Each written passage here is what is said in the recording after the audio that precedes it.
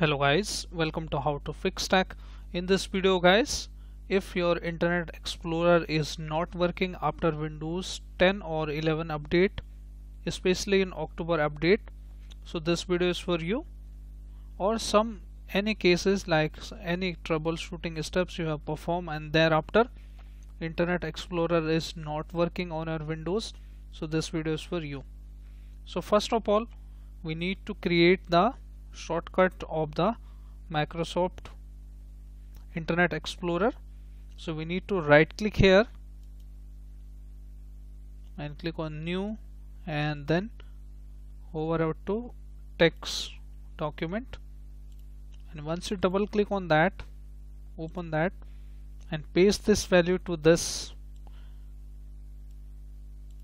notepad and then go to file, then save as, and let's name it as Internet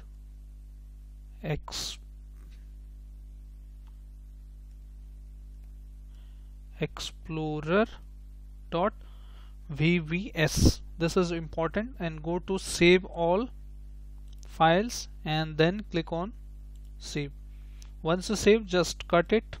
Now the shortcut is created here, so you need to right click here and we can change its icon here. Go to this tab. Okay, not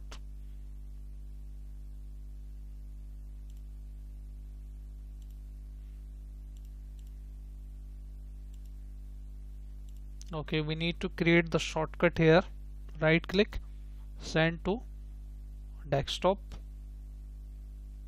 here, and we can make the properties, change icon, change to Internet Explorer, click on OK, apply OK.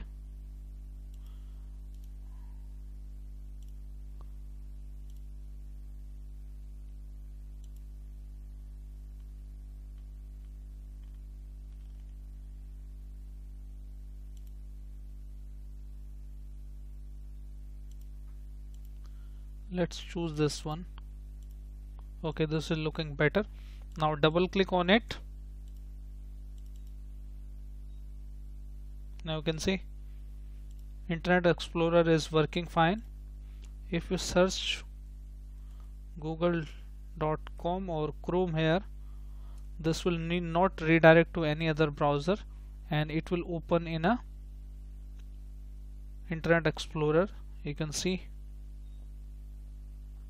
And the second method, just on the Windows search bar, type there InternetExplorer.CPL and open it up